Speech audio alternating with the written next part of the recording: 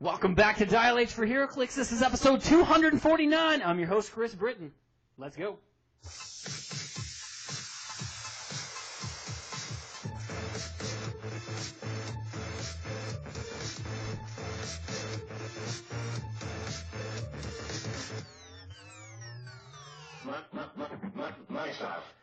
Dial H for Heroclix is brought to you by CoolStuffInc.com, where you can find cool stuff in stock every day, including all of your latest Heroclix singles and sealed products. So check them out at CoolStuffInc.com. Joining me in the studio again this week is my sexy ranch hand co-host, Kalder and Kris. What's going on, Kalder? Howdy, howdy. Let's get rowdy. Let's get rowdy indeed. We have a boatload of news, like the Titanic level of news to get through. But here at Dial H, we like to normally start us off with what made us happy this week. Calder, what made you happy? Mine's kind of like what made me happy last week or whatever, but I went to a WKO in Omaha, Nebraska, and I did pretty well. I made top 8, it's like whatever, it's no big deal. And the part that really made me happy, though, was during top 8, they already started playing some battle royales, and this kid who had already pulled 3 Venom Captain Americas pulled another one. And I was rooting so hardcore for him. I'm like, hey, you already got one, right? So if you win this battle royale, you'll trade that to me. I get first dibs, right, dog? And he's like, oh, yeah, sure, totally. I'm like, honestly, when I'm playing my game, I was more focused and like hoping that dude won his Captain Venom than I was on whatever game I was playing at the time. But he did it. The absolute madman did it, Chris. And I was like, boom, I'll do this right now. I'll PayPal you $80 and I'll give you a Black Dwarf. And that's how we did it. I finally got Captain Venom, and I'm very happy that he's home. That's what made me happy this week. It's like a long-lost child come back to the herd. Mad lad status right there. Absolutely. All right, well, what made me happy this week is very much part of what is going to be in the news section, but we broke a Dial H Twitter record, smashed it into the ground. It's like the second place is not even a close distance from where we are now. If you don't know anything about Twitter, there are things called engagements, and that includes people clicking on your links or viewing things, not just scrolling by in their feed. They have to actually do something with it, retweet it, like it, whatever. One of our tweets got 2,100 engagements. What? Which is bonkers for us. That is going to be like nothing to other things out there in the entertainment world and on Twitter. But for a Heroclix podcast, 2,100 engagements is kind of a big deal. So it's awesome. Yeah, it was dumb. And it led to multiple new followers on Twitter, which I was really excited for. So if this is your first episode of Dial H that you're tuning into, welcome aboard. This is how we like to keep things going. So we, here at Dial H, we like to bring you up-to-date information about the game of Heroclix and other nerd-related content. So let's go ahead and jump into the news section.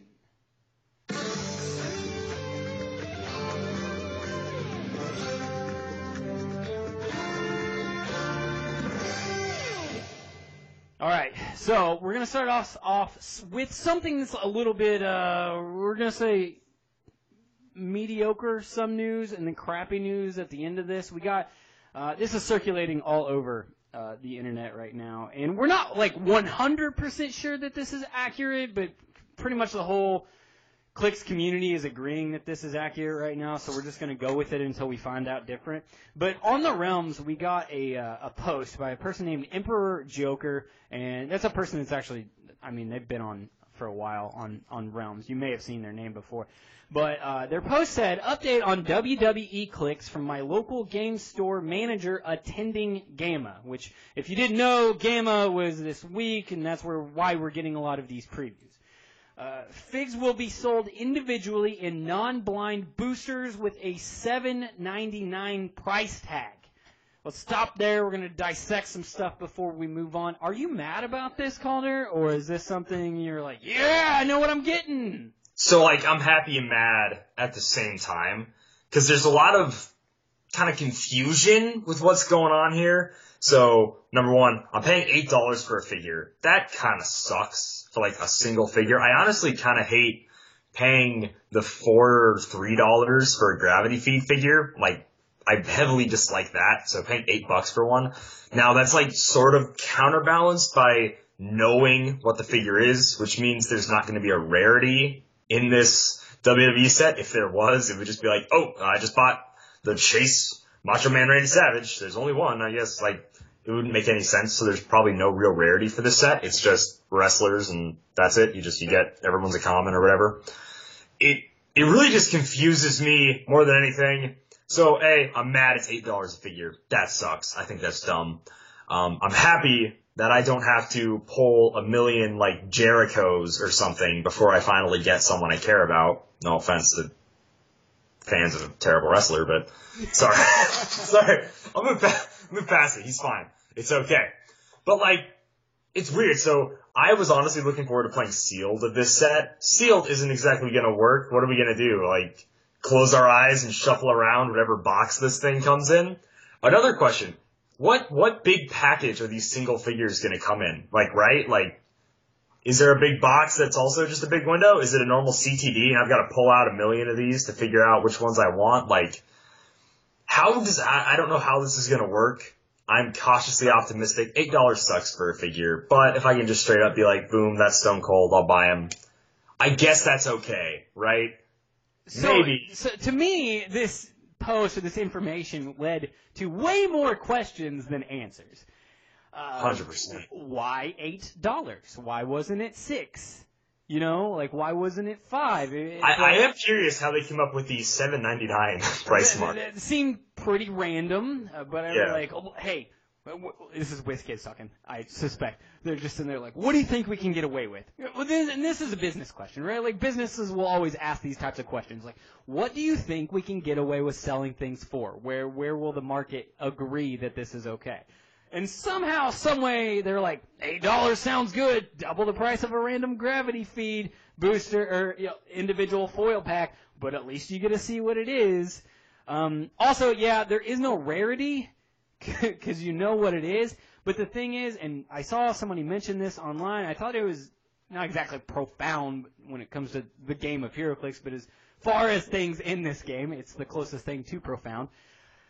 The secondary market is going to generate a false rarity system. Does that make sense?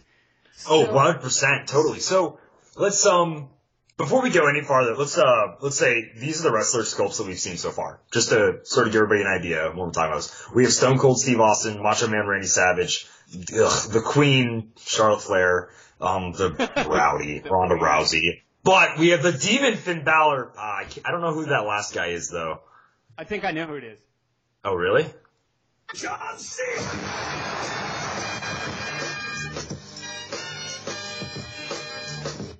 People are like, that was so staged. Yeah, it was. It was. So let's just say the man, the myth, the legend, John Cena, has whatever, 5-knuckle shuffle, right? Free action. He does some dumb stuff where now you can't draw lines of fire to him and he makes a free attack or something, right? Like, just something weird happens, okay? If any of these figures is meta at all, 100% the price will go up. If they are viable in competitive, and that's what people are wondering, like, I don't know if these wrestling figures are going to be. By the way, these sculpts, they're all gorgeous. Like, even John Cena, which is the most bland sculpt of all of them, is still really cool. Like, Charlotte Flair's sculpt is perfect for her, even though she's just the worst, and I'm the worst. Macho Man's sculpt's amazing. Finn Balor's is great. Ronda's is good, even though she's also just like, the worst. The worst. But whatever. Whatever. Getting past that, the false rarity system is going to be 100%. If Macho Man Randy Savage does something like the cream rises to the top, whatever, it's going to be expensive, no matter what. If it's the more playable it is, the more it's going to go up. And I would honestly wait a little while. Like, sure, buy your favorite wrestler right away for $8 if you want to, but if there's a few you're unsure about getting, wait for the secondary market to kind of take hold and be like, sorry, but Charlotte Flair's trash, so she's only going to go for like $3, something like that. Here's what I suspect is going to happen, at least in some shops across the world. You are going to have somebody go in, because they know that shop is going to get, let's hypothetically say you get 5 of each of these figures, right? And in a set, or at this shop. Which, right. By the way, there are 18 figures confirmed in the first wave. So are we just going to assume there's 24 in a pack and then there are going to be some doubles, or just 18 I have figures. no idea. But let's hypothetically say each shop gets 5 of each. So you get 5 Macho Mans, you get 5 Ronda Rouseys, etc. Whatever. So you get a guy like me that goes in and he goes, I want all of the Macho Mans and all of the Stone Colds, and I want all of the insert extremely popular wrestler here. Buys all of them. Creates a fictitious secondary market where now, instead of charging $8 per, I'm going to put them online for $16 because I have all of them. And the demand is still there, so people are willing to pay more, and you're going to have like a bunch of stuff sitting on the shelf at random shops forever because you've been into a random shop and you're like, man, they still have bricks of Invincible Iron Man, or they still have bricks of Legion of Superheroes that no one's going to buy, right? No. And you're going to have these, like, is Ronda Rousey popular? Like, legit question. I don't know if she is. I mean, like, in a way, she's pretty much, I just hate her face. I hate her stupid everything about her. Personality aside, is she a popular character? I would assume so. There are people that, she's a pretty mainstream, like, common household name, when she was in UFC or whatever. Okay. So, yeah, we can say she's popular. For the sake of this, let's just pretend I'm talking about one of the least desirable characters that they release in wave number 1, right? So they get these 5 figures, and they sit on the shelf, and they sit on the shelf. And the thing about Heroclix is it's always about the new hotness. So people want to buy everything the second it comes out. But 2 months later, depending on the set, most people don't want to buy any more of it, right? So yeah. I'm suspecting you get a bunch of shops that are going to be sitting on, like, insert character's name here, pieces for years, and then they're like, well, they're $8 and no one's going to buy them, and they're just going to sit on the shelf. While all the Macho Mans got bought up day 1, and WizKids does not have a really good track record of putting into like a secondary production of things that people want. For example, really, no. Good luck trying to get a brick or case of the Mighty Thor right now. Oh, yeah. Everyone wanted that, and WizKids is like, nah, we're good. We don't even really want to make any more of them. So that's what I suspect is going to happen with this non-blind thing. So it also gives me, as a buyer, someone who likes to buy stuff, I would normally buy a brick of whatever the newest set is. There is no incentive for me to buy a CTD or whatever it's going to be of this WWE set when I can just go and choose the specific figure I want. Instead of me spending $70, right? $70 on this set to hopefully get the 1 or 2 or 5, whatever figures I want, and then just kind of do whatever with the rest. You're going to get like $16, $32 out of me, maybe, it feels like such a waste that they would make them open like this because now no one's going to be buying the whole thing unless, of course, there's one person who's just stupid dumb and you can potentially get multiple copies of. Like, that's it. But, like, there's no incentive for me to buy a CTD of this set at all. It's just like, I guess I'll go here unless, of course, someone buys up all the Macho Mans, and then I'm like, well, great. That sucks. It's so weird. I'm so worried that what is going to happen is not only are you going to have characters that are popular. So, first of all, there's, like, different generations of wrestling viewers. Like, there are different generations of comic readers, and, like, some people really like the Silver Age of comics, and some people don't really like the New Age comics. Well, guess what? When I was a kid, that was when the WWF was around, Like, I really like, in the WCW, so, like, I really actually like Macho Man Randy Savage. I really like Stone Cold Steve Austin. I don't know who these new wrestlers are, so I'm not going to take time out of my day to go and learn who these new wrestlers are. I suspect not many people will. If there's anything that I've learned about the game of Heroclix and interacting with the community over the years, a lot of people don't care about the source material at all. They just want to play the game. Yeah, you get some comic book readers out there. Yeah, you get some people that watch the movies out there. Yes, that happens.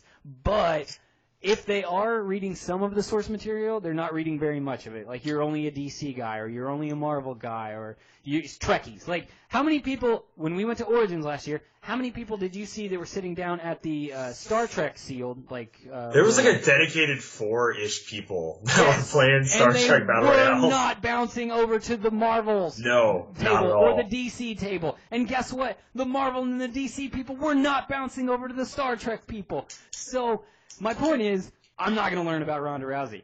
I might go buy Macho Man Randy Savage or Stone Cold Steve Austin. So if you get like this weighted side, then you're gonna get a bunch of Ric Flair's daughters that don't sell. You're gonna get a bunch of people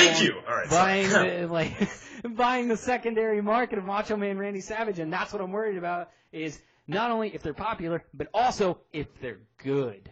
So if you get a meta Macho Man Randy Savage, that crap is going to be expensive, like really expensive.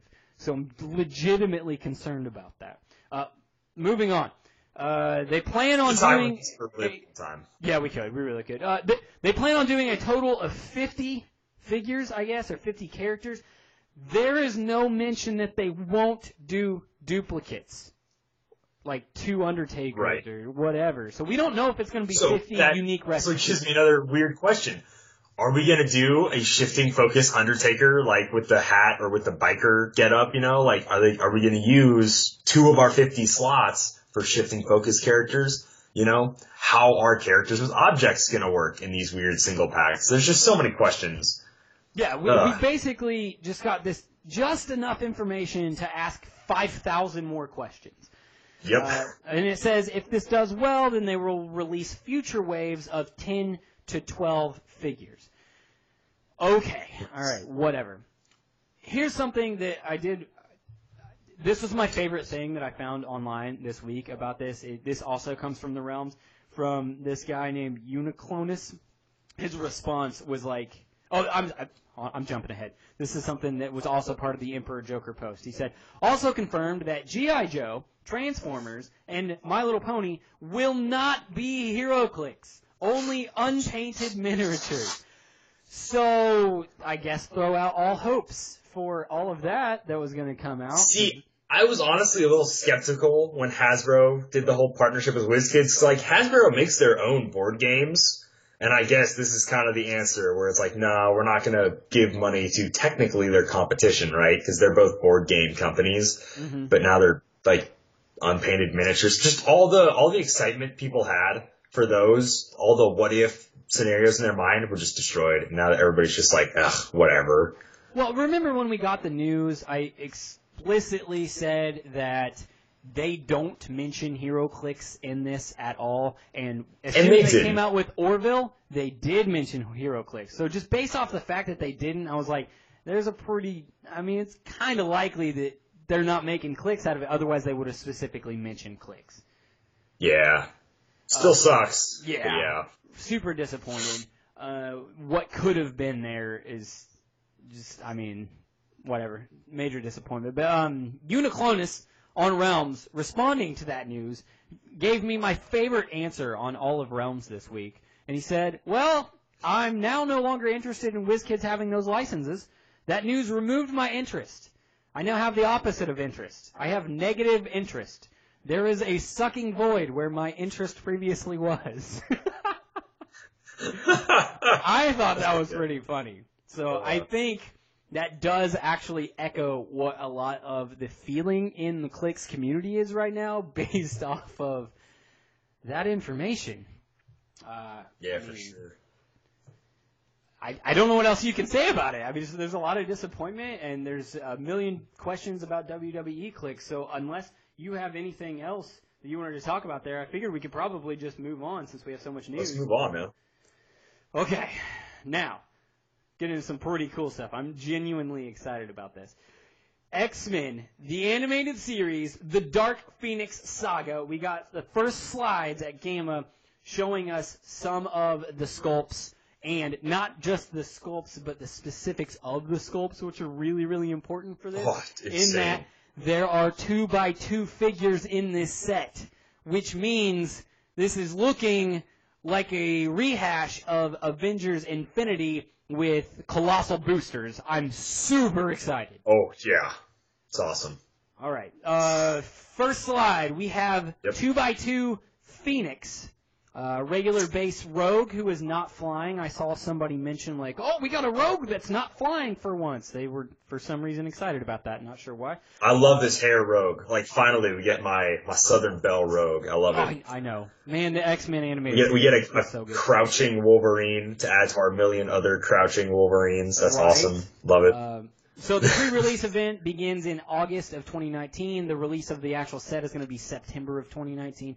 On the next slide, we got a 2x2, looks like just a generic Sentinel. We got Jubilee, which it's been a minute since we've had a Jubilee. People are exceptionally excited for another Gambit. We have not had a Gambit in, I think, like 7 years or something like that. I love it. It's kind of like waiting for the bus. You haven't had one in a long time, then 2 show up at once, and I love it. And really, it's great. Kind of 3, but we'll get into that when we get to this. That's stuff. true. So, what do they mean? We got a Sabretooth. I'm like, yeah. Yes, all right. Now, this is the Sabretooth costume that I'm just so used to when I was a kid growing up. We got a 2x2 Nimrod, which looks dope. And quite honestly, I don't know. There's 2 figures left on this slide. I don't know which one makes me more excited. Storm in her white costume from the animated series, which looks awesome. She's flying, and it looks like she's flying off of, like, clouds, which I think could be a really cool sculpt. And then the other one, which you are never going to get again in the history of Heroclix, is Morph. Morph is such a cult following of a character. I'm like, I mean, yeah, it makes sense that they made him for the set, but also it doesn't make sense that they would have ever made him in the game of Heroclix at the same time. Does that make sense? Yeah, I know. I totally get what you're saying. Yeah. No one was like, oh, we need a Morph HeroClick, but they made one, which if you didn't know, feels nice. Yeah, Morph, by the way, was actually that particular Morph. He was created for the animated series, so he didn't even exist outside in the comic books. Just thought that was a little interesting bit of information. Oh man, such good stuff. Okay, so I think that's all that we have for. On the same slide, just to go over it really quick, it says it confirms there's going to be a Fast Forces and then a Dyson token pack. So, cool, very standard, fun stuff for the set. Oh, they did release another slide for 4 more 2x2s. We are getting a 2x2 Mojo, which seems a little weird because I don't think Mojo's that big. He's really big in this. Like, that looks crazy. I've not seen a episode of the show or whatever it's supposed to be where Mojo is portrayed as this large. Yeah, he's like crazy large. I'm guessing if there's that much plastic on the figure, he's going to be one of those figures that you can just tell immediately when you grab the booster. You're like, oh, this is probably Mojo. So yeah, I feel like his legs are going to break. Like, I really hope his base is connected to the dirt and not just his legs or whatever, because it looks like it's going to break so easily. Yeah, okay, fair enough. It looks like one of the other ones is a stealthed Sentinel, shooting like some laser beams out of his hands. The other 2, I had to do a little bit of research into. I love one of them. I love it to death, dude. Oh my gosh. It's the Iceman Megazord thing he's got going on. It is so sick. So, here's the thing, and this is one of WizKid's downstairs mix-ups. I feel like they just had to, like, find things to make into a 2x2, because that's not from the animated series. That's actually from the Wolverine and the X-Men comic. It's Iceman making a gigantic, I swear, it does look like a Megazord version of Iceman, just really tall. So that's from the comics, that's not from the animated series. The other one is also from the comics, not the animated series, and that is, that's Shadow King in the astral form. Oh, okay, that's kind of neat. So at one point in the comics, Shadow King fights Professor X on the astral plane, and they both take these visages of warriors. So that's the one for Shadow King. He kind of looks like he's got a flaming sword and battle armor on. Cool. The Professor X, if they make one of him, which seems kind of likely if they made the Shadow King one, he looks like a gladiator. Is what he does. He's got like a shield and a gladiatorial helmet, and he's got a sword too. So that's how they fought in the comics. There you go. Is he also a giant robot-looking thing, or? Well, he doesn't actually look like a gigantic robot in the comics. It looks like it in this. But I posted on Twitter. I posted a picture of, like, from the comics, directly taken from the comics, of what they look like, so you can look at them. And he doesn't really look like a robot. He kind of looks just like a right. big suit of armor. You know how Onslaught doesn't look like a robot, but he kind of looks like he's very angular and. Yeah, I know what you're That's saying. Same thing. And then Professor X's astral form also kind of looks like that. He's a little bit more rounded, but he's a gladiator. So hopefully we'll get a Professor X. I mean, it'll be the only Professor X that we'll ever get in astral form that's like a 2x2. Like that's not going to ever happen again. I mean, we've had an astral form Professor X before. Remember the see-through one? But I forgot about him. Yeah, so this is just another version of that. So I think that's it for the animated series. That is it for the animated series. Okay. I'm just excited. I'm honestly not the biggest X-Men fan even, but like I'm going to buy a lot of this set because I really like it. Yeah, it looks really good so far. I'm really excited about that. Another thing that I'm excited about, one last thing on the Marvel side of it before we jump over to the DC side of it, and that's going to be new information on X-Men Regenesis, which is going to be the summer event for 2019. Is there any particular thing you wanted to talk about first, Calder, in this? No, not really. We can just go through some of the sculpts before we hit any other dials, if we even want to discuss those, honestly. Okay, well, we did get some sculpts that are directly told to us are going to be prize figures, so let's mention those real quick. Monthly prize kits, one for June, July, and August, so 3 months of prizes. It looks like we have a Danny Moonstar on a blue base, a Archangel on a gold base, and that looks like the Angel of Death. So that's when he's a... Yeah, it looks awesome. There are 2 black-based figures, and I believe... Well, one I'm pretty sure, the other one I'm not positive on. The Gambit, so that's... Okay, I guess we have 4 Gambits, really. That Gambit is the horseman of... One of the horsemen of Apocalypse. So why has he got, like, white hair? I'm just really... That's how you know he's one of the horsemen. I don't know. They just needed to show that he was different in the comics at the time. So that's how you know that he's one of the horsemen. That Magneto, though, I don't know what that is. I think that no helmet Magneto is kind of. I think it's just a no helmet Magneto. I don't think he's actually one of the horsemen or anything like that. Next slide, we got 3 gold-based figures. One of them is Wolverine, which looks like a sculpt reuse almost. It looks really close to how the Xavier School sculpt looks, like really close. But they've made so many Wolverines. At some point, like they gotta start looking the same, you know. That's true, yeah. So there's that. We've got an Iceman in brown shorts. Pretty unspectacular in any way. But the first time we've ever gotten a Warbird.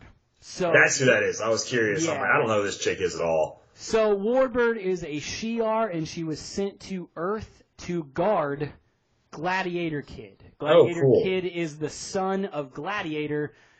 He is royalty. He went to the Xavier School, kind of like when Wolverine was the headmaster. Like he's replaced Professor X at the time as the head of the school. And when he does, they get Gladiator Kid to attend the school. And that's kind of like a kind of goodwill building between the Shi'ar Empire and Earth, you know. So he's going to school here, and then as part of the requirement of him coming to school here on Earth, they send Warbird as his personal bodyguard.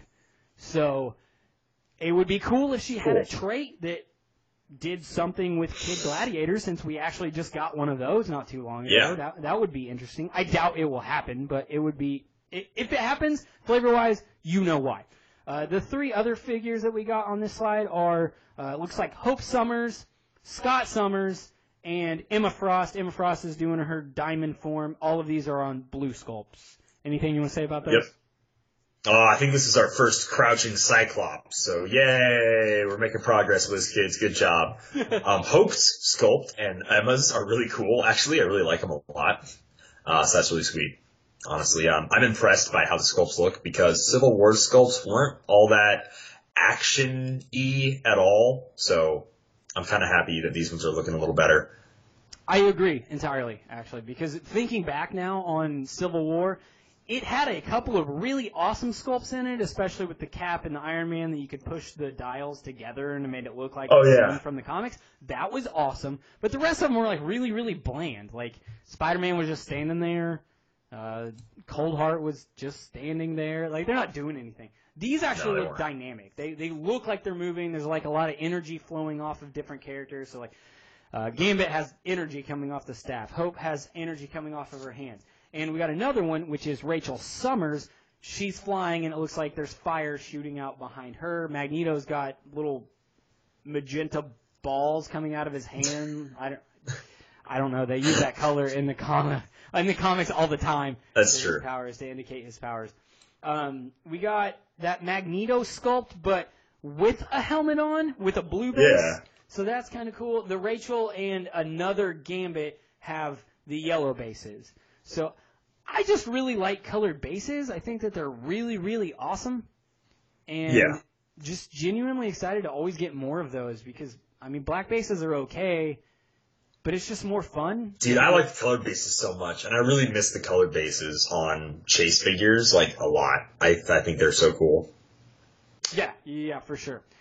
Okay, so that's it for the sculpts. There is something that I wanted to talk about because through what I can only imagine was a lot of aspirin, some people managed to piece together.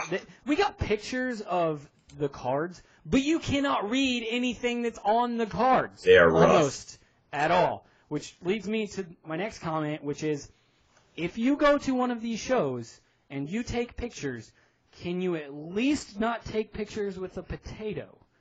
Like, they're so bad.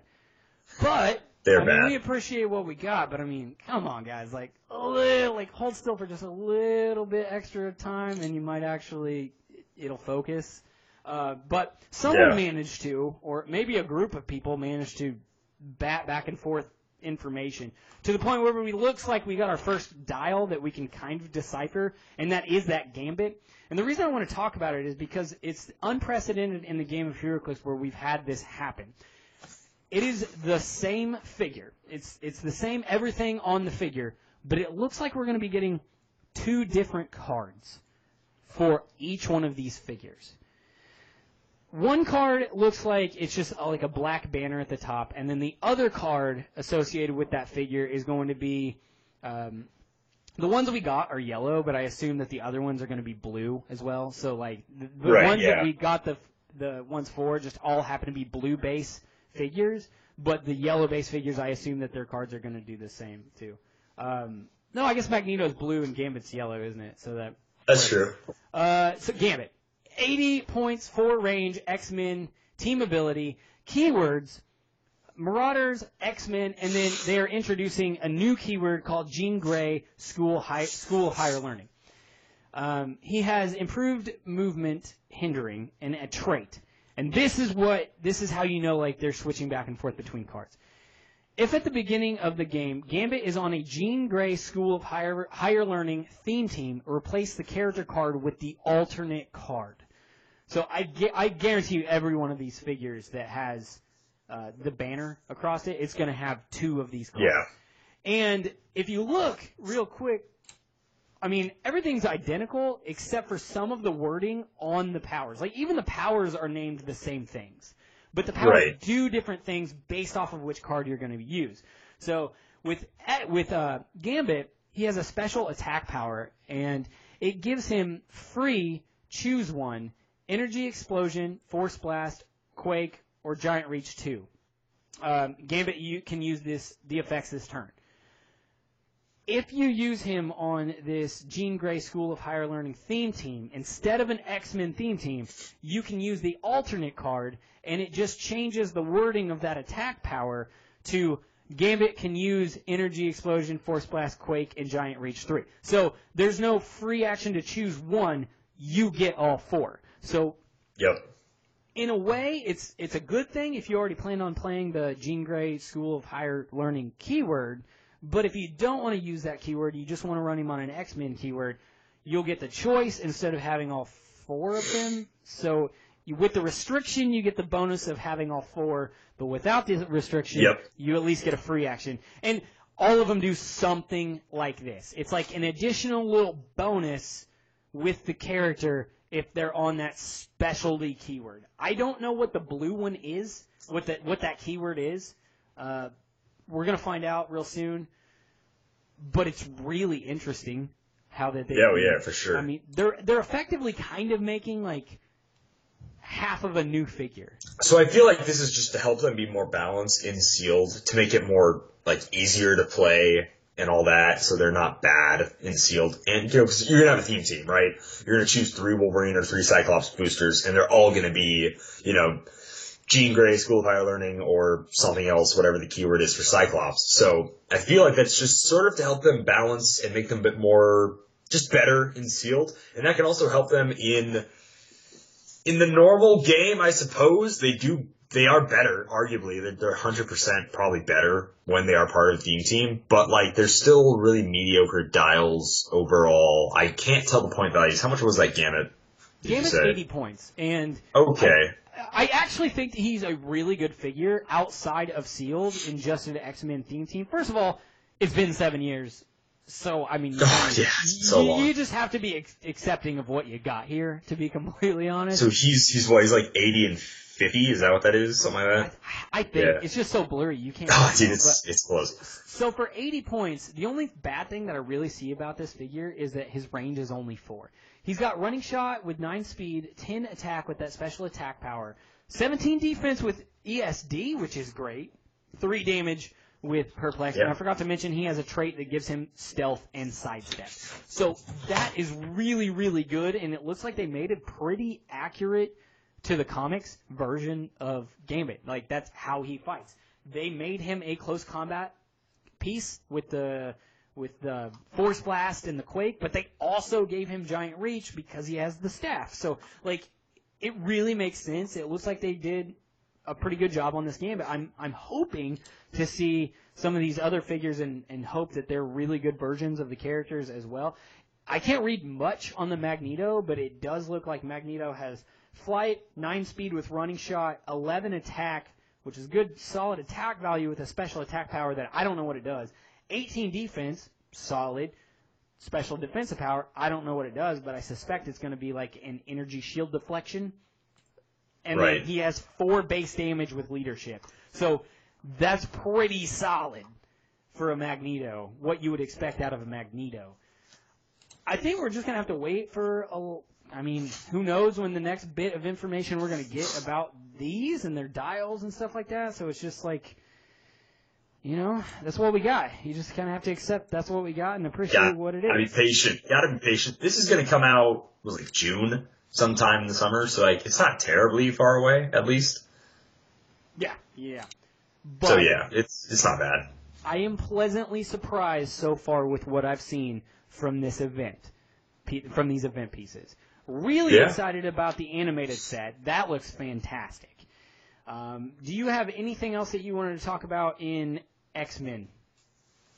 No, I actually am excited for it. You know, I am really happy. I like the unique take they're doing on the Sumro P-Kit thing, so, you know, get on WizKids. 100%, man.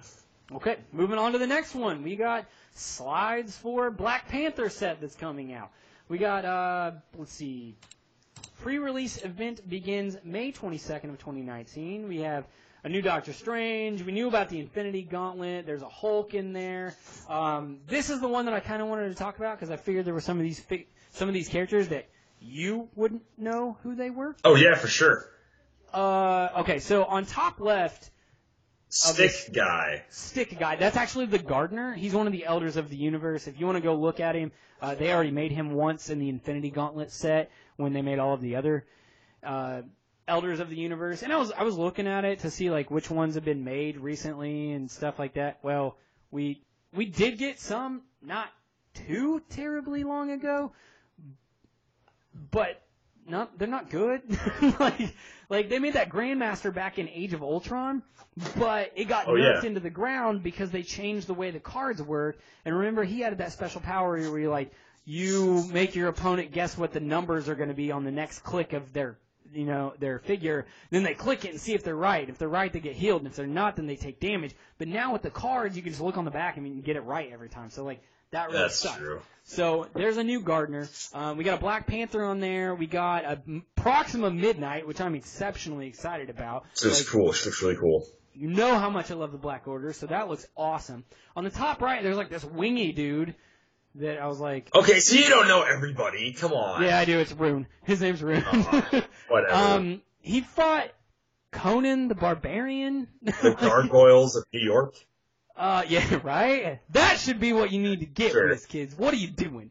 Not giving me my little pony clicks. But, so Rune, that is so strange. I mean, it is a Marvel property, but I'm pretty sure at one point it wasn't, and then they, like, acquired it. Oh, weird. So, also, since he's, like, an enemy of Conan the Barbarian, I'm like, are we going to get a Conan the Barbarian Heroclix? Oh, man, if we get a Conan, that'd be so sick. Oh. Like, really weird. On the bottom right, we have possibly a generic Dora Milaje. I'm not sure if that is, or if that is one of the named ones like Ayo or Okoye, or there's numerous other ones. The one right next to her, do you have a guess on who that is? Dude, I know who this is. I love this. This is AI Iron Man from Secret Empire. I'm excited. I like this. I like this a lot. Yeah, so at this point in the comics, Iron Man's effectively, quote-unquote, dead. And he's in a coma or something. Yeah, like, he's out of commission. So he has an AI consciousness walking around in his armor that is being the, like, mentor of Riri Williams, Ironheart. So yeah, it's cool. It's cool. Pretty legit. Bottom left, I don't know who that is. Spider Guy. Man with three things coming out of his back. It's so weird. I know that blue one is supposed to be the Cosmic Cube. I have no idea what this yellow one is because it's completely, like, bleached out right now. You can't really tell what it is. Now, additional thing that I noticed about this, notice the Cosmic Cube is a single square item. Yep. But it looks like whatever this is that's bleached out, this item is a 2x2. It looks big, right? Like it's... Yes. I don't know if that's just because it's closer or what it's supposed to be, but it looks really big for some reason. And I have no idea what it is. I really don't know. Now, that's what we got for the slides, but someone did manage to take some pictures of actual sculpts. And the only other thing that we didn't mention from that slide that is shown in these pictures, we got looks like a generic AIM B-suit guy. Now, this one is white, which leads me to believe that it is from the new Avengers run where Sunspot buys AIM, which means that this might be an AIM figure with the Avengers keyword. Oh, so is this the U.S. Avengers? Is that run where Sunspot buys AIM, I think? Yes. Okay, yeah, cool. Because there are also red and blue AIM people. So, that's what gonna be awesome. What an easy way to reuse sculpt to make AIM red, blue, and white, or red, white, and blue. It's weird to say it in any other order than red, white, and blue. It is, dude. Not saying red, white, and blue? Yeah, it's so weird. Okay, we got Rune, which looks like he is a super rare. That Dora Milaje looks like it's a rare, so... Probably it's going to be a named person, but it might also have a sculptor use and be generic. I really don't know. It looks like if you zoom in on it, it looks like the word Dora. But I'm not sure. Dora the Explorer. But why would they put Dora without putting Dora Milaje? You know? Yeah, fair. It's one additional word, and it'd be really weird to not put that. The last figure that I see that is different is we finally, for the first time ever, Clix is going to be the new Falcon, which is Sam Wilson, Captain America Falcon's sidekick Falcon, who is a genetically engineered Falcon man? Like Hispanic or Latino or something. I can't remember. He actually has like Falcon eyes or whatever. I can't remember his name. I think he went by Red Wing or the Falcon or whatever for a while. So, yeah, no, it's cool. He's actually really cool. I read some of him in the Sam Cap comics, so I'm excited for that. Yeah, he's actually, like, his DNA is mixed with an actual Falcon. So yeah, it's weird. Okay, so we got a new Captain America. Looks like We got Captain America that looks like a common 95 points. He does have Indom, as Captain America always should. Two last things for this June 2019 release. One is there is a champion in the background. That's the guy with the pink hair and energy flowing out of his hands. That's another one of the Elders of the Universe, so that just confirms that they're making more Elders of the Universe. And now, the thing that I wanted to talk about the most, that is the Infinity Gauntlet. The actual thing, the Infinity Gauntlet.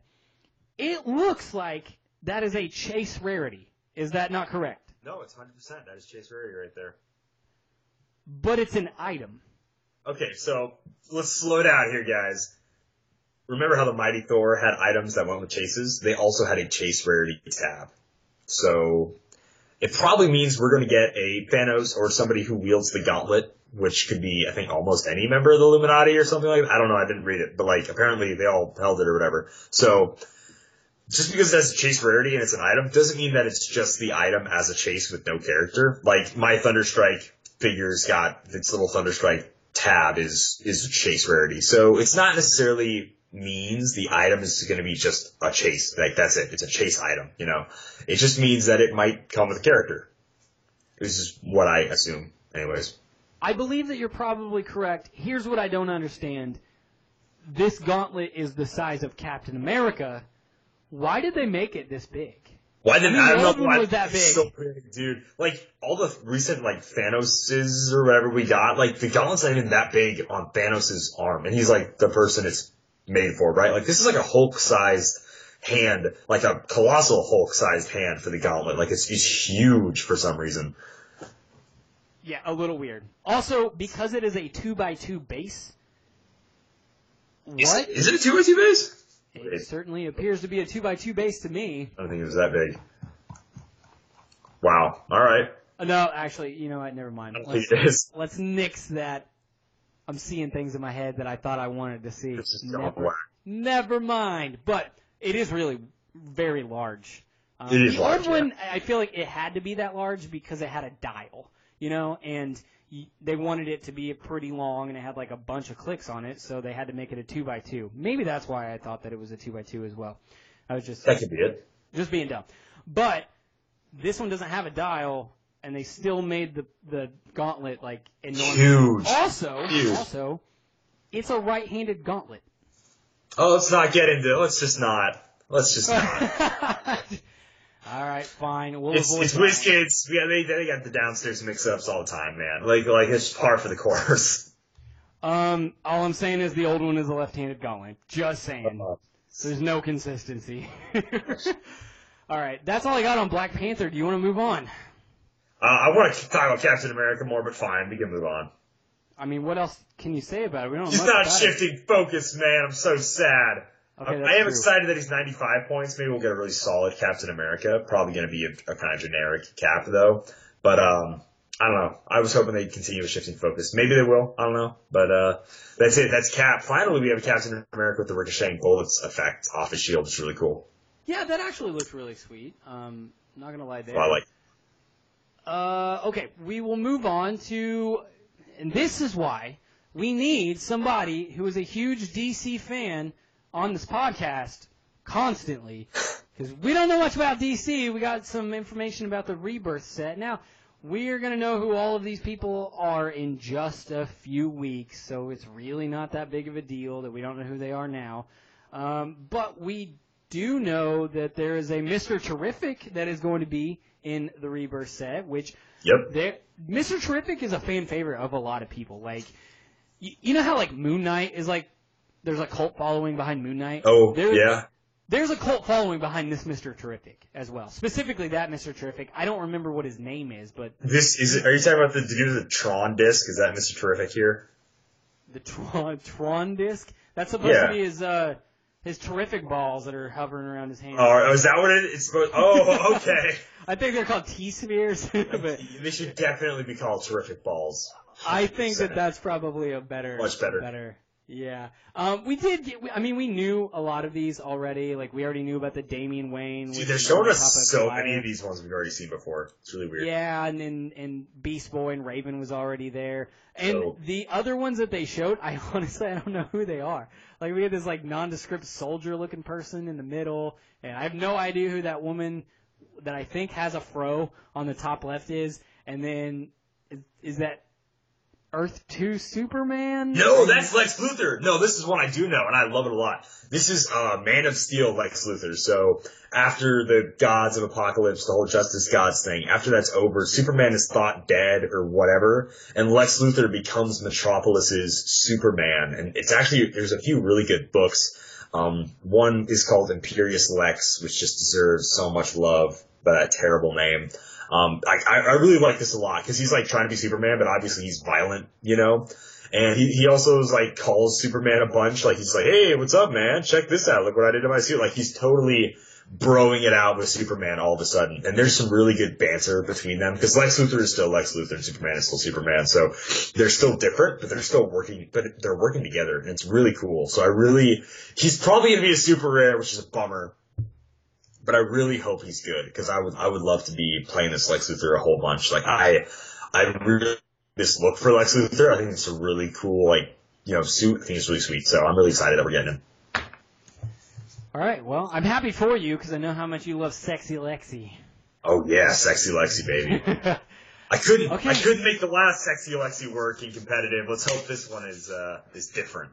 A little bit better for you. A little bit better. Yeah, hopefully.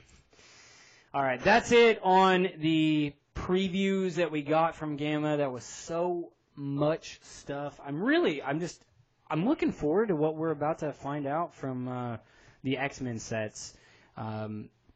Also, we didn't notice how like all of the Rebirth previews stopped.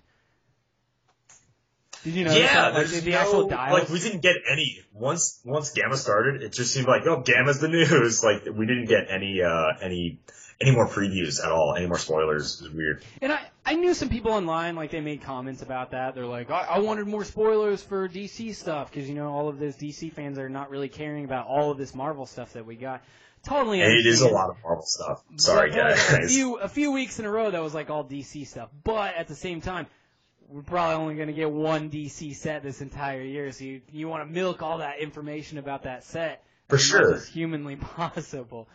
So I was just kind of looking forward to seeing more of the metal chases and seeing if the last couple of metal chases were just like so bad. I'm honestly they kind of weaned me off the idea of the metal chases. Honestly. I told you, I was like, oh, my favorite one is the Flash one, and then it just ended up being, like, hands down worse than... Dude, I couldn't wait to see what the Doomsday one did, and it's like, okay, I guess, but, like, don't take any damage because your attack values are terrible. Like, I was bummed. I was like, come on. That would have been the one chase I probably would have bought.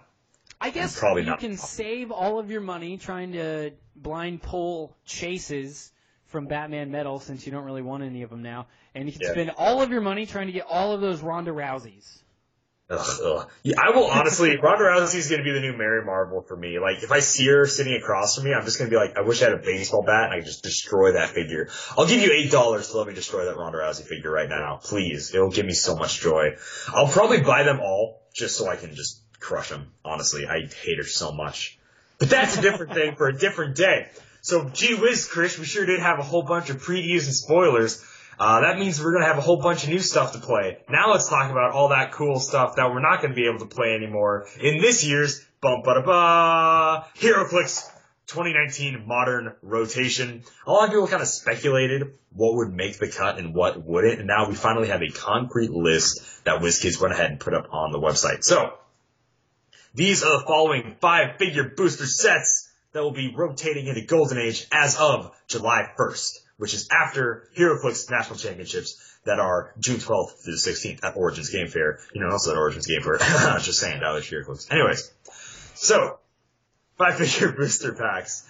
Civil War is out. Superior Force Spider-Man, gone. Joker's Wild, out of here. Deadpool and the X-Force, dead. Avengers Defenders War, not existing anymore. And Marvel Heroclix What If is out of town, folks. But you know what survived? Elseworlds did. The little 2-week gap saved Elseworlds. Oh boy. Another year. Oh, Green Arrow. Woohoo! Yeah. Alright, so what does that mean? That means we're not gonna have any more Goblin King, thank goodness. No more Lady Death floating around. Joker's Wild. No more Jakeem. I guess he wasn't really a problem anymore. Whatever. So yeah, stuff like that. That's all gone. Fast Forces packs are, of course, Spider-Man, Teenage Mutant Ninja Turtles, Heroes in a Half Shell, Batman and His Greatest Foes, of course, the Ninja Turtles Shredder's Return, Uncanny X-Force, Deadpool, Mercs for Money, and Marvel Knights Fast Forces. The starter sets, the What If starter set, the micro sets, / CTD sets, so Ninja Turtles Heroes in a Half Shell, so TMNT 2, TMNT 3, Guardians of the Galaxy 2, and the Wonder Woman set are all going to be Golden Age. Oh no, not my Etta Candy! I know! She was so incredibly mediocre. Convention exclusive game elements that are no longer, whatever. There's a whole bunch. All the KC figures gone. Much. Batman with the bomb, surfing, whatever. What you need to know, like what's still in? The Pimp Tank is still in. Earth-X Captain America is still in. Casey Jones is gone. The Shredder's gone. Turtle Van's gone. Punisher Van's gone. Jack Frost and Grey Gage. So why is the Tank and Captain America and all those other ones, why are they still here? Because they're only 3-ish years old. I think they rotate out almost every 3 years. Like, I think they came out in 2017, but were spoiled in 2016. So they last 3 years, which is why I still think it's weird because honestly, all this stuff felt so old. It was like Cosmic Daredevil and Rocket and Groot and the Punisher Van, because they all had the old cards and stuff like that. Like they felt old, So, monthly organized play kits. Bunch of stuff. The Toy Soldier, Batgirl, Alpha Flight, Justice League 1, the Defenders 1, the Injustice League, Captain Cold, Sinestro, Lex Luthor, the Guardians of the Galaxy 1, the Star-Lord, Sculpt, and stuff like that. Brave and the Bold, Green Arrow, Green Lantern, blah, blah, blah. Gamma Smash, Red Hulk, She-Hulk, A-Bomb, blah, blah, blah. White Lantern Corps with the Martian Manhunter and Jade, blah, blah, blah, blah. Sinister Syndicate with the Dr. Octopus, Rhino. So that's actually kind of cool. Dr. Octopus is gone. It wasn't really seeing a lot of play anyways, but Dr. Octopus is rotating. So, whole bunch of stuff. But mostly, Shredders are gone, which is great. I love it. I still never had to play against a Shredder team, like a Shredder-heavy team, like more than one on it, which is really cool, so I'm okay with that. I'm really not tearing up about everything that's rotating. I guess Shifting Focus Deadpools is kind of a bummer that's going to rotate. That does kind of suck. Hydra Cap rotating. It's a bummer for me personally, not a lot of other people. But I'm not really broken up about this Golden Age list because we still have so much new stuff to play. Probably the one I'm going to miss the most, oddly enough, is Overdrive. Like really, he was just such an easy go-to. Boom, he carries 4 people. We still have a few more months of these guys left, but I am going to miss Overdrive when he finally rotates. And that's honestly, this uncommon figure is the one I'm probably going to miss the most. What about you, Chris? What do you feel about this rotation?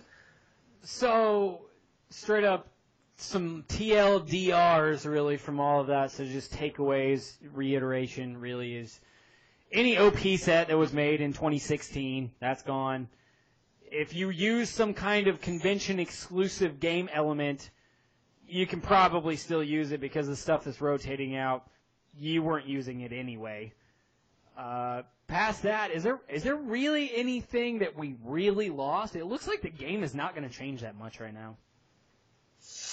Honestly, no. So, what are we losing? Like we're losing Shredders. We are losing Goblin King. We're losing the Machine Gun, Hawkeye, the one that keeps running, shotting, and stuff like that. Okay. Overdrive for sure. And a couple of other little characters here and there. Civil War had, no meta presence.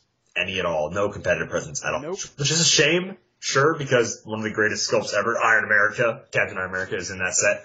But, they just weren't viable and competitive. The one you could say maybe was Taskmaster, and even then he wasn't that great for 80 points. So, yeah, we're going to lose quite a few characters, but we're not losing, Unimind, Starro, all sorts of this. We're not losing anything that's totally linchpin to the Whales, since the Whales got a pretty good mini Shredder replacement with Venom Captain America. So I still feel like the meta's not going to be totally shaken up, except for the fact that Hawkeye, Green Arrow, whatever, all those characters after July 1st, it's going to feel weird not having them. But also, Hawkeye's kind of being replaced by all sorts of other characters that can keep making attacks. So ain't that neat? Sure it is. Because we got Vulture and Ronin now, we got new Hawkeye. I guess Yondu's gone now, too, but, You didn't really see a lot of that. Sadly, didn't. There wasn't much in Guardians of the Galaxy 2 that like did a lot. So yeah. So last thing I'm going to say, we can move on, is this might be the least ground-shaking rotation I have seen since they started doing rotations. Yeah, I'd have to agree. All right. For sure, man. Second piece of news, the ROC posted all the dates, states, and provincials, Canada places, whatever, provinces. Oh, well done. Anyway. Whatever, I can get through life without knowing how to say words. It's fine. I'll only alienate a few Canadians and like whatever. They're sorry for me for getting it wrong. Like they'll apologize to me. Like come on, it's fine. They posted all the states and dates for the states and provinces, whatever tournaments. Okay, it's pretty cool for all the ones in April anyways. So it looks like they are between April 6th and the 14th ish. They all seem to be like the smallest is the 6th and the biggest the 14th. So a couple of things I thought were really interesting. Was the fact that, what was it, right here at the bottom, Wyoming didn't have an ROC, I think in the last few years, that were actually, in Wyoming. The last one was in South Dakota for Wyoming, hosted it, and that was the last one they ever did. But Wyoming is having an ROC this year, so I'm actually really excited. I've never been to Afton. Wyoming is a state I don't like, and that's not because I hate it. It neighbors South Dakota, right? But I only ever drive. Oh, okay. Yeah. This whole time you kept using that word Wyoming, and I had no idea what you were talking about. It's a state. Yeah. Got it. Right. Okay, all right. So it has one of the smallest populations ever. It's driving through it is, and I'm not trying to knock anyone in Wyoming, because I've been there a million times for rodeos and all sorts of other stuff. Well, okay, really just rodeos. Yeah, it's only rodeos. But that's kind of what they're known for. Like, their license plate's got a dude riding a Bronc on it anyways. But I'm really excited. This is just for fun, LLC. Like, honestly, this is what makes me the most excited. Like, I seem like, okay, cool, South Dakota, they have theirs, whatever. Everybody else has theirs. That's neat. But honestly, the thing that impresses me the most is that Wyoming has one. Because I went to Cheyenne and all sorts of other places trying to find a comic book store, and I didn't find any Heroclix there at all. And I've never been to Afton, where they're holding it. But I honestly kind of want to drive to Wyoming April 13th just to go and see what it's like in Wyoming. Like, if you're from Wyoming, get on this. Go claim Wyoming for Dial H's home base in that random shop. Yeah, for sure. Like, because when I went all those years ago, I couldn't find Heroclix anywhere in that state. I'm just impressed. They have a shop that's letting them do an ROC. Like, I really am happy. I'm super happy. So. I'm excited. They're in all sorts of other places. There's, of course, Hawaii, Georgia, Florida, blah, blah, blah, blah. We'll have the link in the podcast show notes, so you'll be able to find all of them. So find your state, see how close the city is where the ROC is. Maybe you live in it, maybe you live near it. Either way, it's pretty awesome. So go ahead and enjoy the ROCs. Now, these state tournaments are going to have the Chase Prime sets of the Mighty Thor as prizes. So if you make top 8, awesome. You're pretty much guaranteed you are guaranteed a Mighty Thor chase, and if you make top 12, whatever, you get a freaking Prime, which is awesome. Like, the worst Prime is the Red Leader, and he's still good, so it's not bad at all. I think the prizing for this ROC is great, because the map is terrible. It's not a knock against you guys that make the maps, it's just not a movie map, and thus it's kind of lame. Sorry, guys. Sorry. Okay, so the prizing actually ended up bringing that back around. That's pretty legit for me. No, dude, it's great prizing. That's pretty good. Pretty good stuff. So glad to hear that. Okay. Do we have anything else in ROC news? That is it, my man. Pretty sure. We finally did it. We finally made it through all of the news that we have. Holy smokes! Look at all that news. It's a lot. That's okay.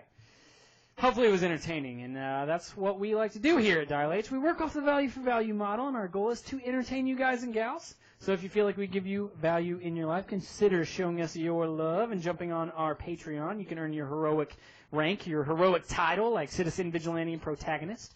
And don't forget that you will always be credited in the podcast show notes and mentioned on the podcast. Anytime we mention your name, like when you jump on our community section with that title. So speaking of community, let's jump into that.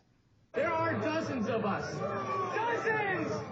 You know, instead of this week starting out with our normal Community Tuesdays question, because he's just been such a good sport about it and waiting so long, let's start off with Malcolm Rush's question block.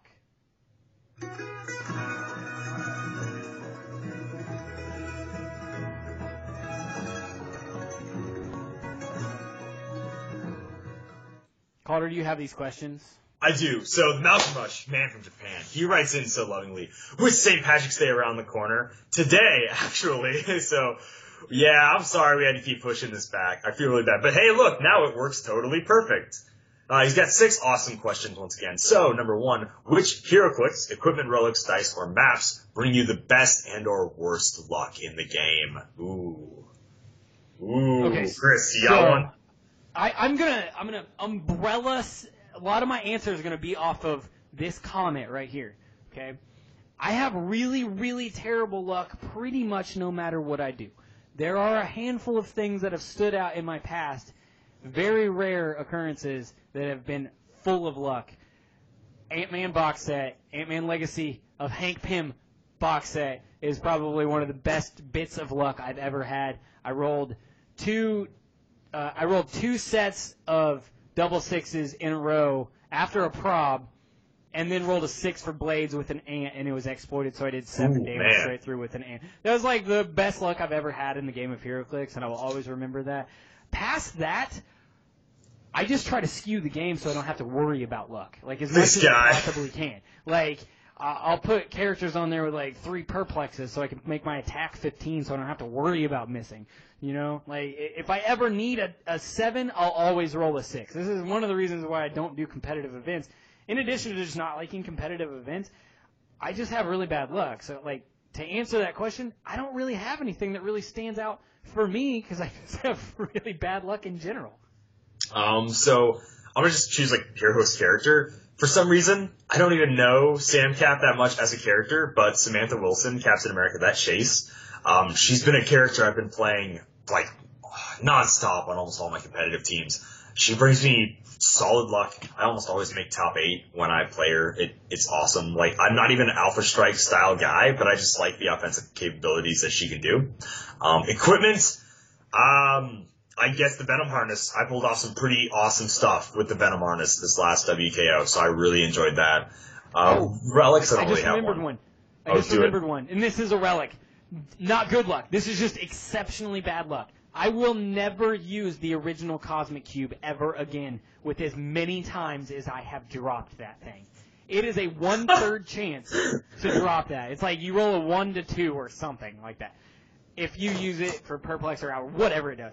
I don't use it anymore because I will always drop that thing. And I was like, nope, it's not even worth it. It just made me so mad the number of times I used it.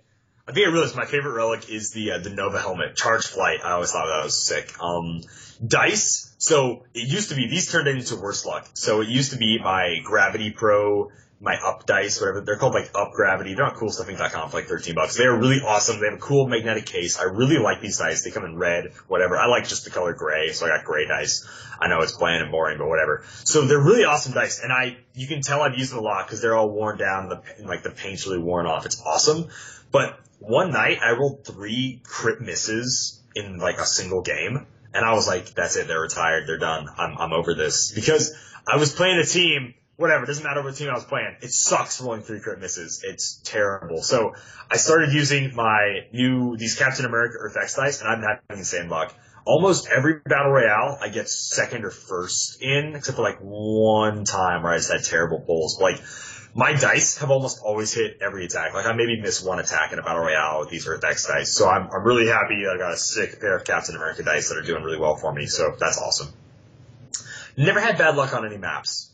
I don't think maps, like, they can totally affect the game, but, like, I can't say that they really made me feel superstitious about them. Number 2, do you have anything during or before a game that gives you good luck / superstition? Kris, do you do anything before a game to give you some good luck or to hype yourself up or whatever? Like, what's your routine? Usually a sacrificial goat. You know, just for sure. Bleed that into a bowl, drink it is my typical go-to. No, I don't. I don't really have anything. Although I do want to go back to the last question because I did remember. Oh yeah. I have the dice from I think the original Thor, the Hammer of Thor starter set. You know, they have the little hammers. Oh yeah, yeah. The little Mjolnirs on it. Those for some reason are slightly not a lot, but slightly better than my other dice. I just feel more comfortable I guess. Like, there's a thing to it. I don't know. It's luck. Like, how do you describe luck without just getting into, like, ambiguous terms and things like that? That's true.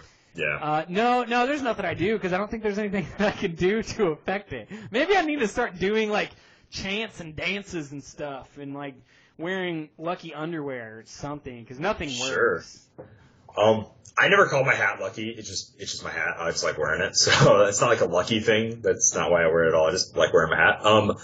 But I would say, honestly, when I do competitive tournaments, I actually take a bathroom break between each round and I splash water on my face and slap myself a few times while I look in the mirror and say, I got this. I'm not gonna lie, that's what I do. So it's super weird when the bathroom isn't like a single person one and someone walks in. Yeah. But that's honestly what I do. I started doing that. I used to try to always have waffles or pancakes in the morning of a competitive tournament. But now that when I travel with other people, they kind of dictate where we go, and you can't always get waffles or pancakes. So that kind of sucks. Also, when I'm on the road by myself, this was only a few times, I listen to a ton of country music. That's like normally when I'm on the road, I listen to podcasts, but before a tournament, I try to get the rowdy blood going, and I listen to my playlist personally, and then I'll try to find the local country station and see what they have. But if it's a lot of that pop country, just miss me with that stuff. All right, so that's kind of what I do to get me going for a tournament. That's sort of a good luck thing before games. Number 3, what have you seen people do to give that person good luck or bad luck to their opponents? This seems so weird. Do you have one for this, Chris? I've seen people, like, actually blow on their dice before. Like, that does something. Like in Vegas, like how they do that? Okay. Yeah, I've actually seen people do that. I have seen people refuse to roll on the table from their hand. They have to use a dice cup. Like, that's going to drastically affect. Now, dice cups have their purposes, right? And prevents your dice from flying across the table. True. That's apparent. Yes, that definitely worked. But I've had people tell me, like, they won't roll dice on the table. They think that it's bad luck. So they'll use dice cups. Past that, I don't think I've seen anything that's, like, really weird. Nothing like, I don't know, maybe it's, this could be a thing if it is for luck, or maybe people just smoke a lot. I've seen people, like, between rounds, like, every round they have to go smoke, like, a little ceremony or something. Maybe that is for luck, or maybe that's some people get nervous, man. You take that edge off, I guess. Past that, I don't really know anything. I've never seen, like, honestly, I don't really have a good answer for this question. I've never tried to give my opponent bad luck. I think most of the time I say, like, good luck. I think most people do, like, shake hands and say good luck before the match. So I would never, even if it's like national, world championship, whatever, I'm like, I don't want my opponent to win, but I would never say I hope you have bad luck this match. You know, like, I wouldn't. Is that considered bad sportsmanlike conduct? I would totally say it would be, right? Like, 100%. Like, you sit down, you look at me like, I hope you roll like crap. Just like I would honestly, if it was, I would be like, you know what? I would honestly be like, I want to beat this guy so bad, but I would be so mad that he said that. I'd be like, this is really, what a D-bag. Like, just, be nice to each other. Now, I have seen people, I think we've all done this, switch dice in the middle of the match, right? Okay, so let me just say something. Like, if you're gonna switch dice, all right, just so you know, ROC tournaments, you have to only use one pair of dice, and once you get down to the top, whatever, you use rock dice, right, for higher up ROC tournaments like states and stuff.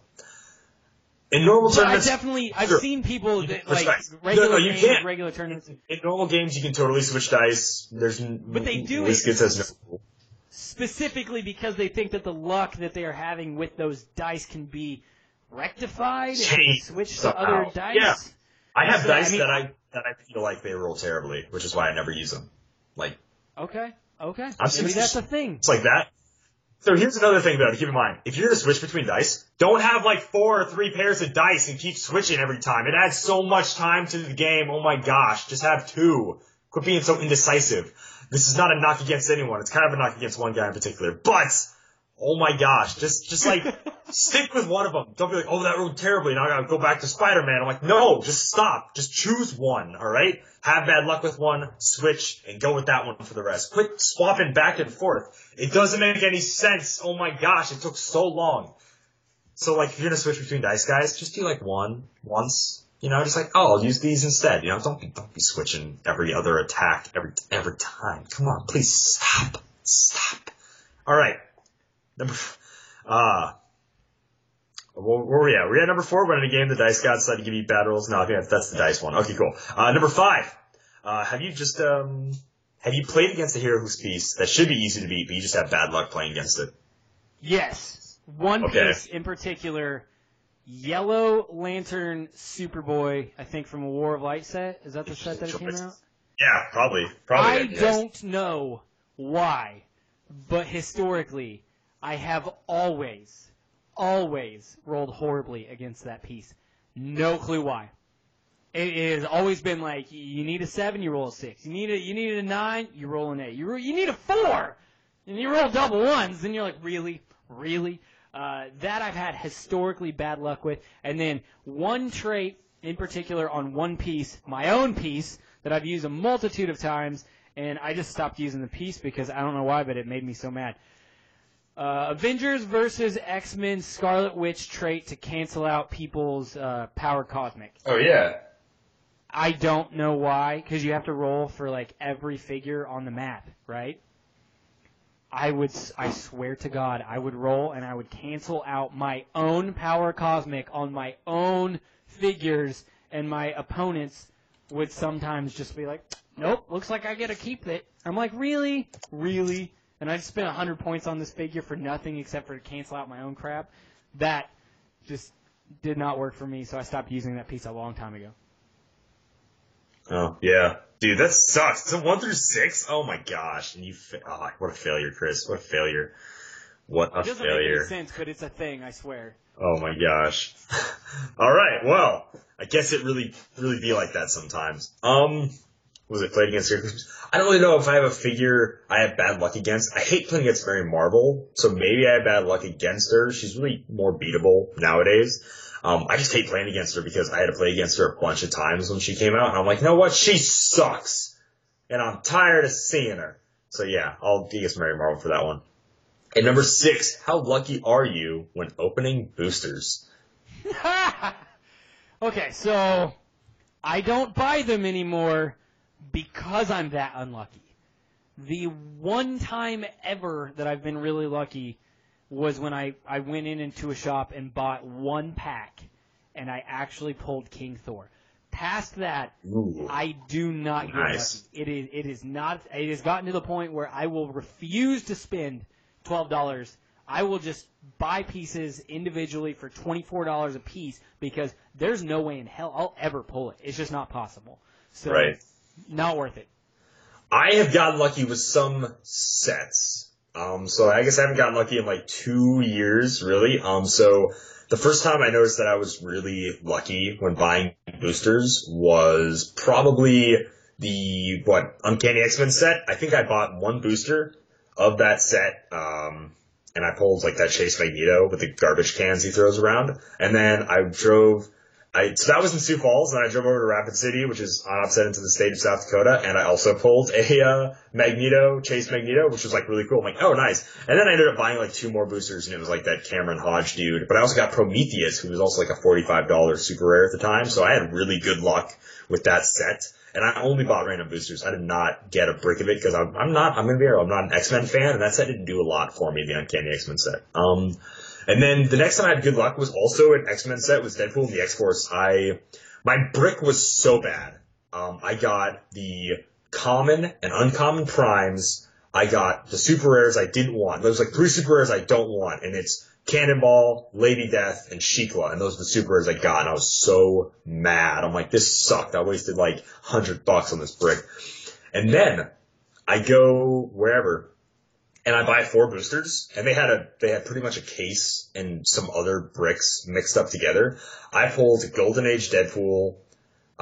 It's another really plain looking Deadpool. It wasn't the pirate one. It was some other guy. But I pulled 2 Deadpool chases, and then I pulled Swarm and Hellcow. Like I was like, wow, these are great 4 boosters I just pulled. So that was really cool. I had great luck there. Recently, I suppose we can say Earthbox, I did do a few different pre-releases. I got a super rare, Not every time, but this last time when I did it, I did get a Chase Spider-Man, which is really cool. So that was pretty sweet. So I feel like I have good luck, and obviously when I say like that stuff, like sure, good luck buying boosters, but I don't buy boosters that much anymore. It used to be like, you know what, I'll only buy a couple of boosters in a set, and like that's it. Okay, let me talk about a time I had terrible luck. Guardians of the Galaxy. Alright, I'm on that zombie high, right? I bought my brick. I always just buy one brick, and I got my Chase Zombie, Red Skull, which is the one I wanted the most, because I'm a Captain America fan, so I wanted Red Skull.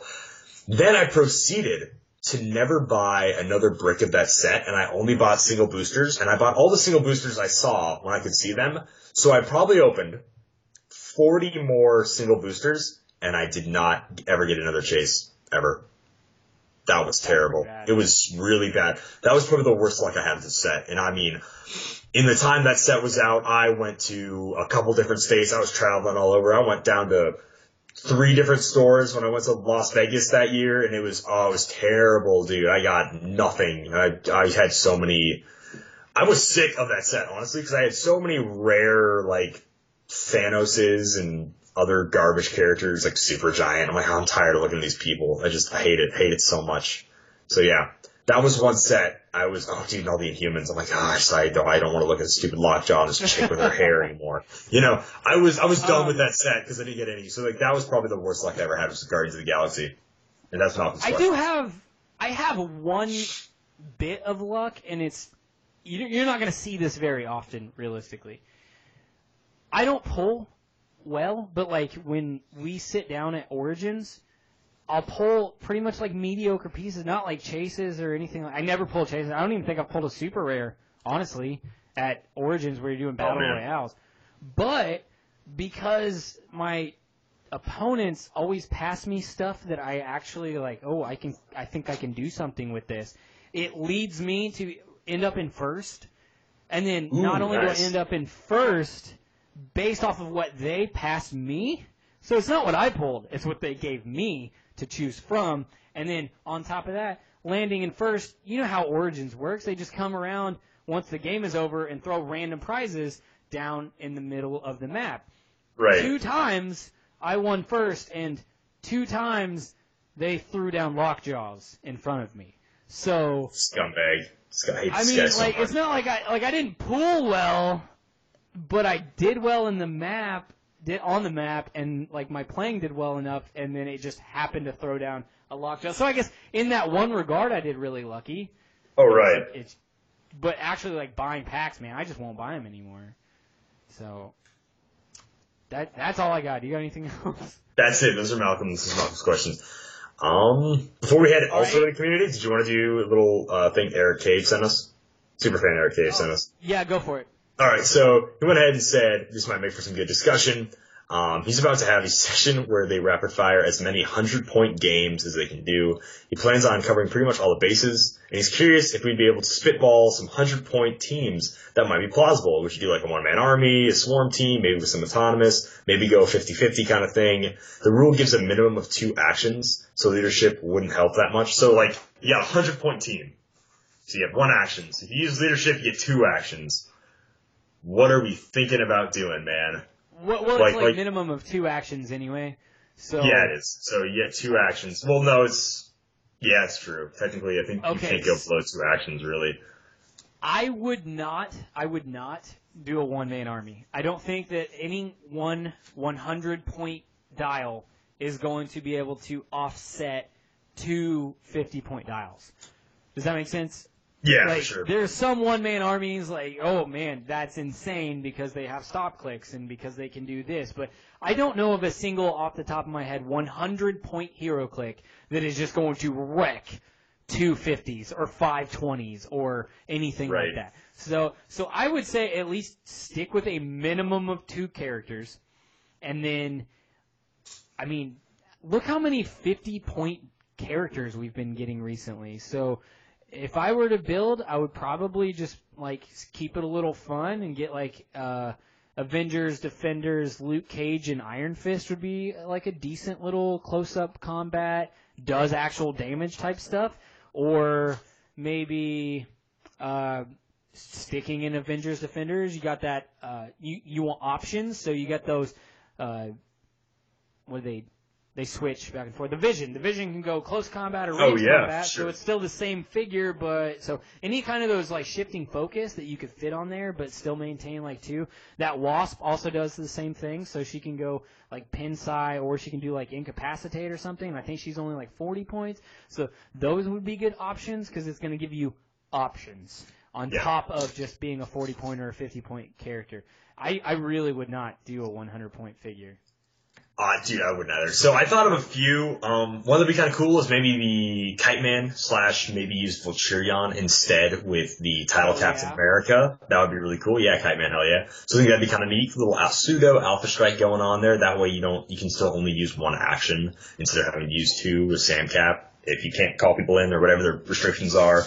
I think another cool one would be like that 50-point Vulture and literally any other 50 points, whether it's like President Osborne or if it's a Helion, a TK him out, or like whatever it is. Like you do Helion, Vulture, and the Dr. Octopus arms for 100 points even. So that's like a pretty cool team. It's pretty solid. You could also just do a ton of Colossal Retaliation and have Mangog on your team and try to get him over to his other point lines just because why not, right? Like, if you have a bunch of retaliation, they probably don't have a really effective way to kill all those guys in one turn, and if they retaliate, it's gonna hurt. So like, honestly, playing a bunch of retaliation could work really well. Especially those, 10-point giant girls, right? Like, free action to all do it, and then one can power action to do it, or charge up and attack normal people anyway, so that's kinda cool. Yeah, so like all sorts of teams like that. That's kind of what I thought of. There's a few other ones you can always do, but like those are the ones that came to my mind. I also didn't think of any like 100-point characters that would really be worth being your like one-man army. Yeah, sorry, I really couldn't think of any like really, really good ones. So yeah, obviously if it's Golden Age, any robot with Justin Safert, like that Vision we just talked about with Justin Safert would be a great Golden Age team, 100%. So. There's all sorts of fun stuff with 100-point teams. There's also that one Coulson who, if you're under 100 points or something like that, or over 100 points, you can't target him. For it, Batman's Alfred, there's a few other, like, there's like a Hobbit one who at 100 point values or stuff like that, At 100 points, if they do run like a bunch of Retaliators, this might be the one real good opportunity to use that Spiderling. Oh yeah, also true. Spiderling would be great. If you want to do the Teenage Mutant Ninja Turtles, blah, blah, blah, turtles, I like turtles. The Fast Forces ones though, that kind of like are really hard to kill. Those would be kind of cool, Like, I feel like there's a bunch of really solid teams you could do with this crazy restriction on 100, like only 100 points. Like, for sure. I think there's like a ton of teams you can make, so that's really cool. All right. Hopefully that helps you out, or at least it gives somebody out there an idea of what you could do in the future if you only have 100 points to work with. I didn't even think about the Retaliator team that totally. has 4 people on, but 4, 5, 6 people on. So that's a really good idea. I didn't even think about that. So let's get into the Community Tuesdays question that we put up on Facebook and Twitter every week. This week's Community Tuesdays question is, which figure or figures would you choose for a St. Patrick's Day themed game? Calder, do you have an answer to that? I have pretty much color green, right? Kite Man, hell yeah, he's green. Guy Gardner, I would like to make just a whole green team. That's pretty much what I would do. I sadly did not get to play this past week. Otherwise, I probably would have tried to bring some kind of all-green squad or whatever. But for sure, Guy Gardner, Kite Man, hell yeah, Hulks, stuff like that. That's what I would do. Sure.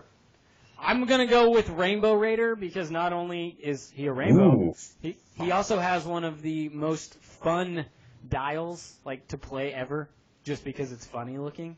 It doesn't make sense. A lot of the powers don't really make sense together, but at least it's flavorful. It's really, really cool, honestly. Jumping on to the first answer on Twitter is going to be Rex Jungle Cat. Said Trinity War Martian Manhunter, insane point cost, but fun to play. Dude, for sure. Carlos K. Quinones, I hope I'm saying your name right. He has the correct answer, and it's Guy Gardner, obviously. Okay. Sexy Ranch Hand 2.0, Chance McCall. What? Oh, okay. Bullseye, because of Colin Farrell. Black Canary, Eric O'Grady, Ant-Man, Daredevil, and, of course, Captain America, all the son of Irish immigrants. So that was a fun answer. Brandon Roberts said Banshee, of course. Okay, yeah. Mr. That's it, yeah. Cassidy, right? That's his last name? Cassidy? Yeah, Sean Cassidy. something like that. Jason Levine said the Keepers of Luck, Domino, and Longshot. Good answers. Also, Scarlet Witch would be a good one in there, too. That's nice. Superfan Eric Cave said playing any game with all green characters. He's doing a whole TMNT theme. He's going with the space TMNT. Right on. Clix Roadshow said turtles all day and linked a gif of the turtles playing inside of the elevator, making that sweet music. Oh, dude, great. One of the most amazing movies I've ever seen in my entire life. J.R. Smith said, we're playing 300 points this week. I'm bringing Venom, Space Knight, Flash Thompson, Iron Man, Husk. How are these guys related to St. Patrick's Day? They've all been drunk in comics. At least he's not trying to say, like, I'm here for the spirit of blah, blah, blah, blah. He knows what St. Patrick's Day is really about. He knows. It's about chasing snakes out of Ireland. No, it's not. It's bullcrap. It's about drinking. Vigilante Collectibull said, with the WWE Heroclix coming, maybe we'll get a Finley. That would be fit Finley, the wrestler. He's got a gigantic shamrock on his unitard. I think there's like a few Scottish ones. The Scottish Cyclone or whatever. That's McIntyre, Drew McIntyre. Dude, I don't know if I almost said Cyclops. Like, Rowdy Piper. But like Drew McIntyre. Oh yeah. That's a pretty obvious one. That'd be sick. I'd be really happy if we got him. Malcolm Rush, the man from Japan. He said Hulk. And I bet you won't disagree with him on being Irish team, even if he isn't Irish. Nah, dude, I would never disagree with Hulk. He'd crush. Don't disagree with Hulk. Nope. Superfan, the Ruffian, Little Plastic Superhero said, I would play my all-time favorite piece, War of Light, Kyle Rayner. After the recent power creep, I wouldn't feel so guilty playing him, too. Okay. All right. Nice. Matthew Esch has this really cool gif of this animated Hal Jordan giving you a thumbs up. I'm like, yeah, nice. Ray W. said, my local venue is doing a must have a green power displayed or take one click scenario. Green Oracle and Red Hulk will be on my team. I like it. Mike Miller said Lady Ock. She is very green. Her sculpt is very green for some reason. And her dial is also very green with the Charge Super Strength ESD. So yeah, she fits very well. Sure. Sean Flanagan said the Green Lantern Corps. Nice. David Cologne has this picture of Envy, so, green with Envy, one of the seven deadly sins, really cool. Chris Kurtz said Hawkeye. He's like Green Arrow, only a good character. How dare you? Not because Shots fired! You're making fun of Green Arrow, but come on, man, it's so against, look at this guy. Sarge Uchia said Starfire. She's got green eyes, Wait. Yeah, I think, yeah, sure. All right. Whatever. Go for it. Loyal Miller said, I think Penguin. Oh, he's making fun of last week's episode. The Penguin. But seriously, probably going to have to say, I'm going to say Kite Man, because hell yeah. Hell yeah. Seems to me St. Patty would say, yes, amen. Yes. Oh yeah. Jeff Polier said, Longshot seems to be an obvious choice to me. A little luck of the Irish there. All right. Jedi Legend said Siren, Banshee, and Black Tom are clear runners, but I'm tempted to run an orange, white, and green lantern formation. If you don't know, that is the colors of the Irish flag, everyone. That's how really that makes cool. sense. Wes Bet's chart said, hey, this is one for Chris here, Rainbow Raider. This is He's the real answer, man. Vigilante Ben Jones said the Cassidy family. Dude, the Cassidy's getting a lot of love. And yet Cletus is getting, no love at all. Poor Cletus Cassidy. The Cassidy, it's not really a Cassidy. Poor guy. Tony Fajardo, this is my last answer, is Black Tom Cassidy. Okay. And the last one, actually, that's second to last one, we have the Big Stapowski said Puck, because he's the same size as a leprechaun. Mr. Mitzelplate, because he... What, go ahead. Keep going. No, keep going. Mr. Mitzelplate, because he acts like a leprechaun, and a Hulk, because, well, he's green. Dude, thank you. We almost made it through the entire thing without having, a leprechaun, mentioned at all. I was going to get really bummed. Thank you so much. Okay. All right, that's all I got. I just wanted leprechauns to be part of it, man. Okay, I think that's it. Quick question. Oh, is that Ray it? Awesome. Sinclair. We're batting equal on Twitter Jesus and Christ, Facebook we're doing the last terrible. couple It's terrible. episodes. Real question. Rain Sinclair, is she Scottish or is she Irish? Who is Rain Wolfsbane. Sinclair? Oh, Wolfsbane. Wolfsbane. I don't know. I only read one book with her in it, and that was the good old Man Wolf, Captain America, Cap Wolf book, and that's it. That's all I've ever read about her. I don't know her nationality. Okay, all right, fine. That's all I got. That's fine. Let's move on to Heroclix, Jedi Legends Heroclix tip of the week. Help you, I can. Yes. Take you to your destination, I will. All right, so we are going to continue from last week. Remember last week we were talking about energy explosion? Sure. So he says, any splashed piece from energy explosion becomes a target. They are not targeted. Thus, things like shape change never affect in that instance. Nice. You fall for it? No, I never do. I know how energy explosion. I actually did know this part. I'm like, yeah, you don't get to roll your shape change. You get to roll super senses. Yep. But you become hit, so it's pretty awesome. I love it. I love it a lot. Well, on Twitter, we actually got protagonist Michael Miller said, "Oh snap, I have effed that up so many times." So I think that was his revelation moment. He had one of those, I'm not going to forget this now. Jedi Legend jumped in. He said, I have to admit, I've been guilty too. Yeah. So, Yeah. I gotcha. I feel like at some point I've definitely probably made that mistake, but I don't know if I've made that mistake in a while. I feel you there. I see. Yeah. I gotcha. Okay. Well, that's the Heroclix tip of the week. Hopefully that helps somebody out there. We don't have any birthdays this week, so if on an upcoming episode you want to get somebody a shout-out with that sexy Arabian happy birthday, just make sure you let us know whose birthday it is, when it is, and we can give that to them. Dial H Home Base Initiative, make sure that you are letting us know you want to claim your territory in an unoccupied state or unclaimed state or country.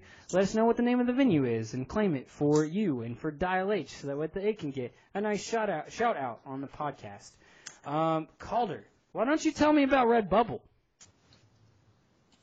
Dude, we have a Redbubble store.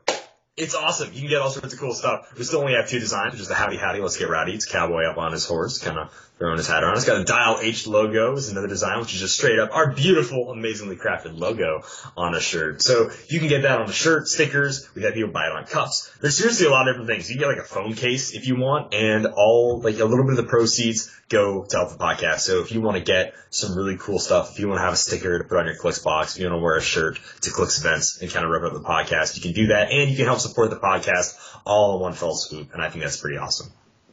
All right. Well, there you have it. I by the way, while you're saying that, I did look it up. Rain Sinclair is Scottish, not Irish. So I didn't want to walk away without messing that up. So there you go. I think that I'm done in community. Do you have anything else? No, man, I'm done. So I'm ready to read us out of here whenever we're ready. All right. As a reminder, Dial H for Heroclix is brought to you by CoolStuffInc.com, where you can find cool stuff in stock every day, including all the latest Heroclix singles and sealed products. Check them out at CoolStuffInc.com. Bye, guys. Happy trails.